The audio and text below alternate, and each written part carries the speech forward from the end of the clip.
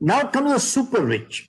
Super rich are people, they don't have a livelihood problem, they don't have a cash flow problem.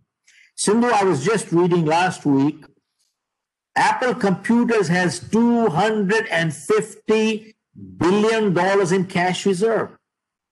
Now, they can't have a cash flow problem. They don't have a livelihood problem. Same thing I was reading in the Economic Times is an article here.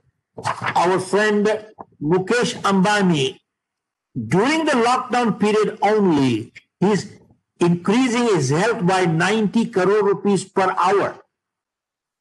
How do you like that? 90 crores per hour during the lockdown period. So this guy does not have a cash flow problem, does not have a livelihood problem.